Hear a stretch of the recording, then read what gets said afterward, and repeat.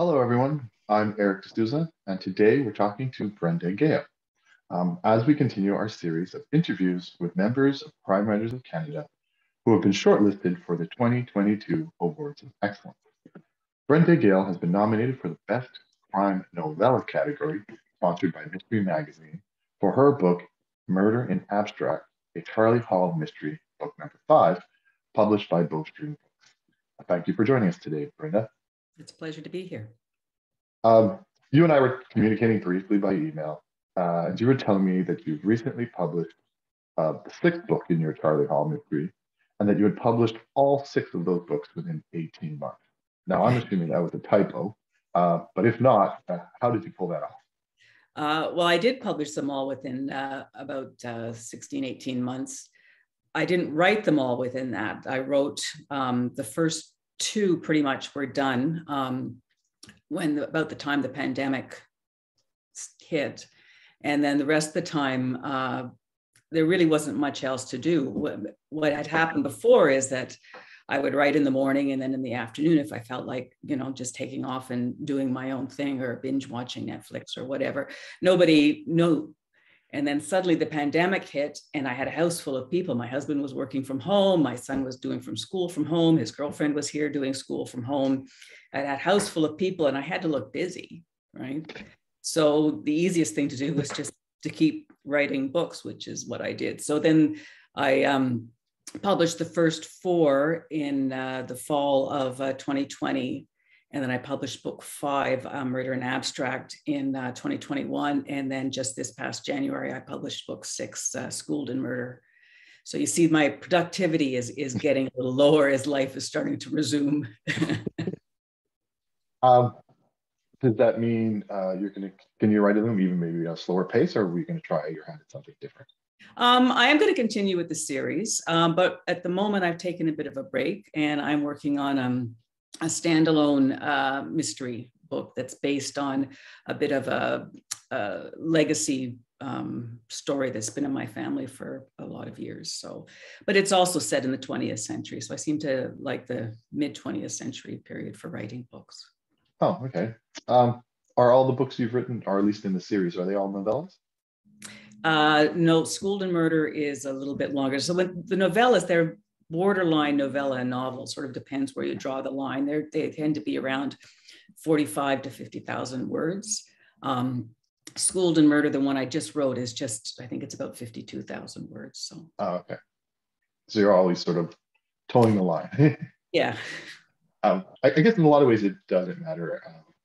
It's just a label. I personally love novellas. Some of my favorite books are novellas.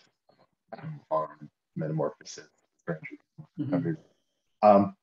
Again, I love them, but I know from the industry standpoint, they're hard to market and they're hard to sell. So is there something that draws you to that, the 40,000 words? Like, it's a nice beefing it up? Yeah, it's a nice length to write.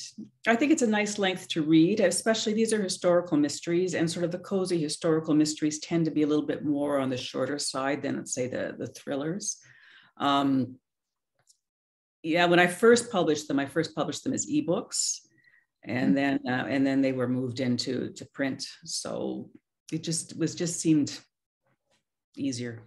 That's a good reason too.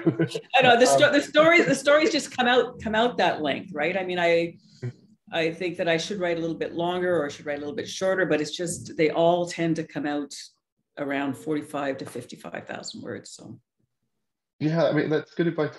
Like my current one that I'm working on is sitting exactly at 50,000 words, and I'm like, I need 10,000 more words, but I guess I don't, do I? I don't think so. Yeah, I don't think readers really care that much, right? Mm-hmm. I think that they like a good story. They like to, when they finish the book, they want to feel satisfied. And if that happens at 45,000 words, that's great. If it happens at 80,000 words, that's great. But it has to serve the story, I think. Good advice, Brenda. Well, let's talk about the fifth book. It's sort of our jobs as writers to make life difficult for our protagonists. And from what I've read, you seem to be very good at your job. So what could you tell us about Charley Hall and what she has to go through in Murder in Abstract? Yeah, so Charley's sort of, by the time book 5 rolls around, she's sort of experienced a lot of changes. So the series takes place after the Second World War. She loses her prized job on the city beat of the newspaper and is sort of demoted down to the women's pages, which she's not really happy about. But she's making it work for herself. She's trying to figure out where she fits in a society that's changing. She's had a lot of freedom during the war, and now, everyone's saying, no, you need to step aside and let the men take over. Mm-hmm. So she winds up at doing this art gallery, not really a gallery, it's a home exhibit of a local artist. And she has a family connection to the artist as well. And then suddenly, for some unknown reason, two bands of thieves are interested in the artwork and try to steal it, which no one can figure out why, because this is a totally unknown artist.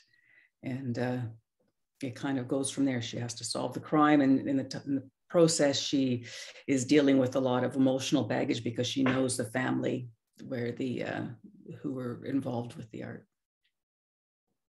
Well, you mentioned the time. So it's 1949, just after the war, I believe. Mm-hmm. But your book's also set in Kingston. I don't know much about Kingston other than you have to drive through it if you're going from Montreal to Toronto and back. Obviously the home of the hip, but mm-hmm. they're not alive yet. And I interviewed Captain Fogarty yesterday, and we talked about the notorious Kingston Penitentiary. Penitentiary, yeah. But other than that, I know very little about it. So was there a reason why you chose to set your story in Kingston as opposed to maybe like Toronto or Montreal? There are a couple of reasons. Kingston is a beautiful little town. It's like I live in Ottawa, so it's about a 2-hour drive from here. So it's great to go down and do research. It had the prisons, Kingston Penitentiary, the women's prison. There was an asylum there. It has hospitals there. It has Old Fort Henry and the military base. So from that standpoint, there's just tons of opportunity for various plots and interesting characters. The other thing is that my sister lives in Kingston, so I had to stay if I wanted to go do some research. But also my daughter was going to Queens at the time. And so I thought this is a perfect opportunity to go down and spend time there and check up on her without her necessarily knowing that I was checking up on her, right? So, but no, really, Kingston is just a beautiful, beautiful town, right? And I just think there's just a lot of opportunity for great stories there. So, well, definitely sounds it. I'm sold. So, you have to spend some time there. It's great. I've driven through it many times when I was younger, but unless traffic was bad on the highway, I don't think we ever stopped at Kingston. No.